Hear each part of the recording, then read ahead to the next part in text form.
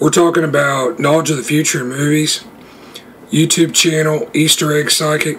In this video, I'll cover actress Amy Adams. She's known for her roles in such movies as Steven Spielberg's Catch Me If You Can, 2002. She was in Adam McKay's Vice in 2018. She was in Her in 2013, directed by Spike Jonze with actor Joaquin Phoenix. She was in Denis Villeneuve's Arrival in 2016. Jeremy Renner and Forrest Whitaker are also in this. She was in the Zack Snyder Superman movie Man of Steel in 2013 as Lois Lane. So I took a look at Amy Adams. One actor I'm fairly confident that she resembles. This is Joe Pantoliano. The other I am less certain of, but I will give my guesses.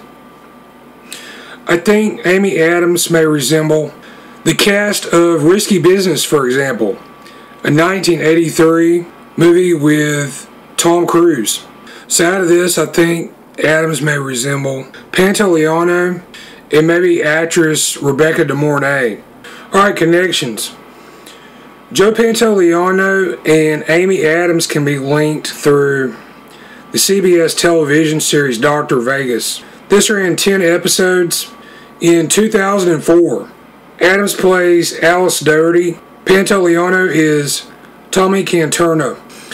Also thought Amy Adams may resemble Joe Pantoliano and possibly actor Dan Hedaya. The connection here is through Another Midnight Run, 1994. Yeah, from 2011, Amy Adams was also an actress rumored to have appeared in Tom Cruise's film Rock of Ages in 2012, under consideration for the part of Constance Sack. Yeah, Paul Thomas Anderson's The Master. This may be another film worth mentioning. This is from 2012 with Amy Adams. And actor Joaquin Phoenix of Her is also in this cast. So that's two movies they were in together. All for a third guess as to actors that may resemble Amy Adams. I think she may resemble Joe Pantoliano and possibly actress Renee Zellweger from a future film.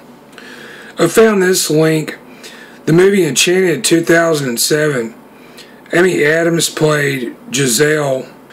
Reportedly, actress Renee Zellweger was also being considered for this role. My YouTube channel is Easter Egg Psychic. There I go back and look at movies and television from the past. I analyze these for possible references to future media. These may appear in the form of anecdotes, idioms, anagrams, hidden in the subtext of the work in question. I also use an unconventional method where I look at the likenesses of the actors. And what I found is you can take the likenesses, match these up to some of the anecdotal items, and show past, present, and future information about actors and other personalities who may resemble the personalities in the movie or television episode that you're watching. My email contact is eastereggguy, that's G-U-Y, @yahoo.com. Thanks for watching.